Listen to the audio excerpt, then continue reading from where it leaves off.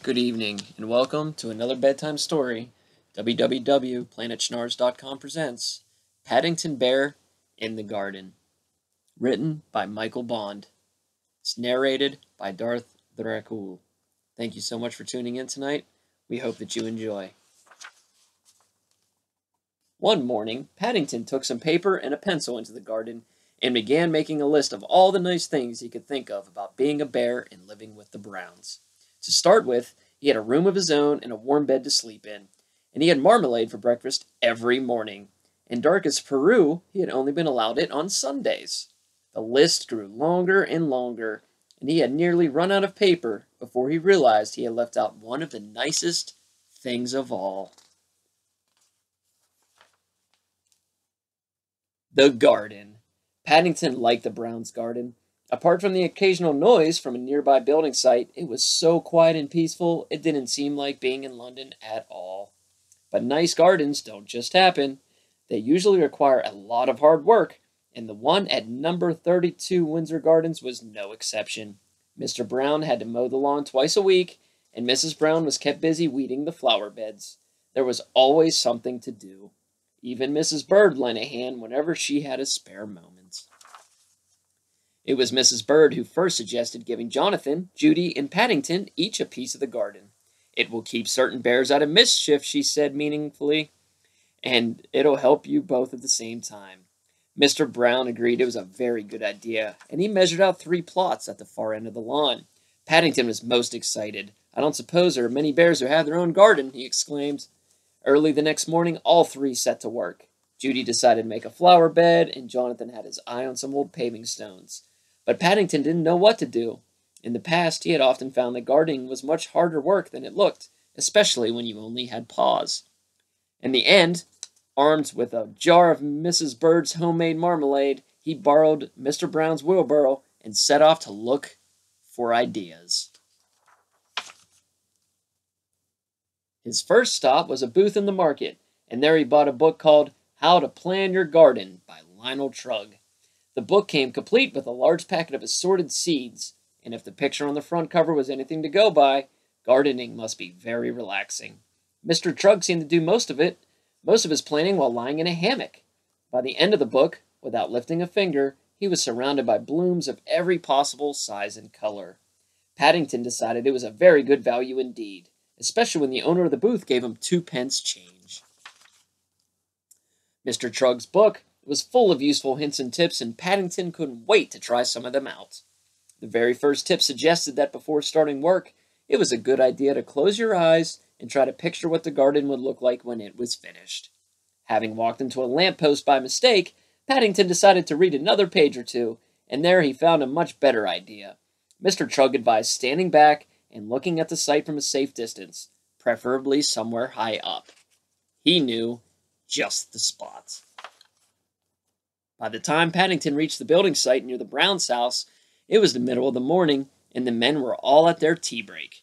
Placing his jar of marmalade on a wooden platform for safekeeping, he sat on a pile of bricks for a rest while he considered the matter.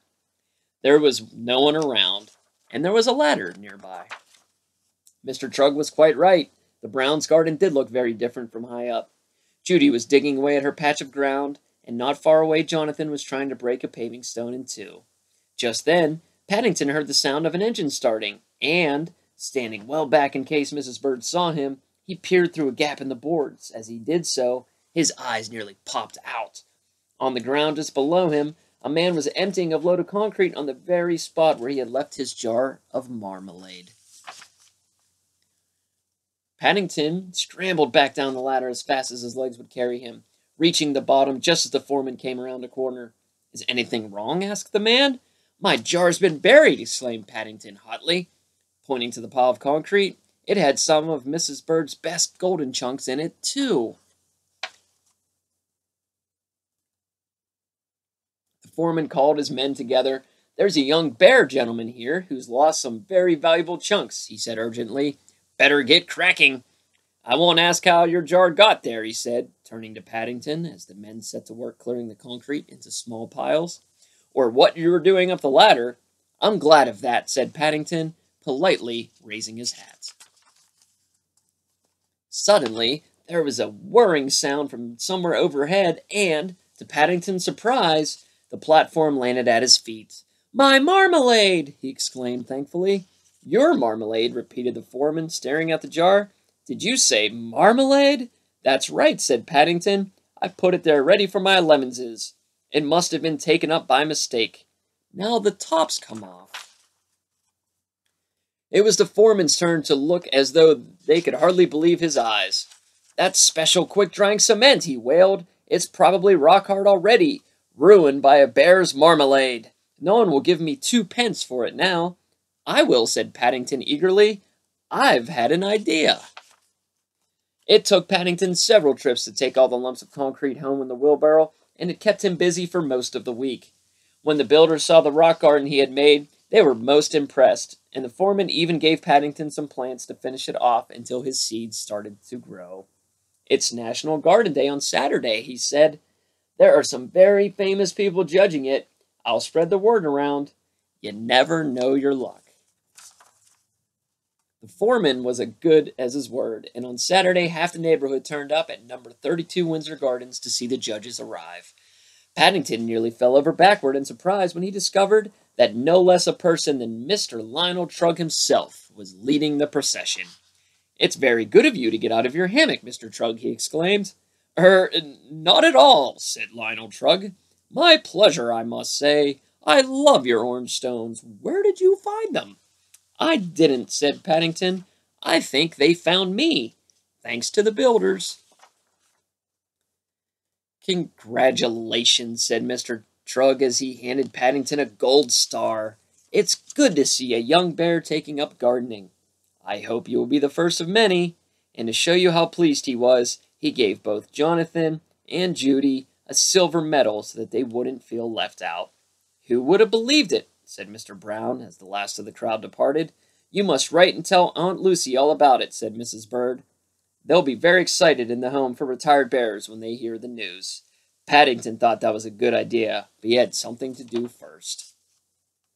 He wanted to add one more important item to his list of all the nice things there were about being a bear and living with the Browns.